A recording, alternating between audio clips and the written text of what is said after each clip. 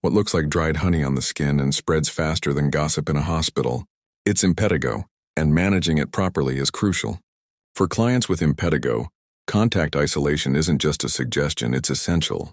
This means wearing gloves and gowns when interacting with them and ensuring proper hand hygiene. But here's a key point. This strict isolation can often be discontinued after the individual has received at least 24 hours of appropriate antibiotic therapy.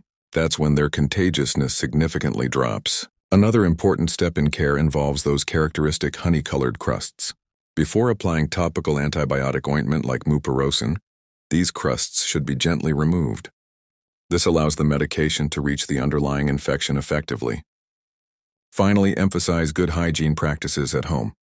Separate towels, linens, and dishes are vital to prevent spreading the infection to others. Regular hand washing and keeping lesions covered also help.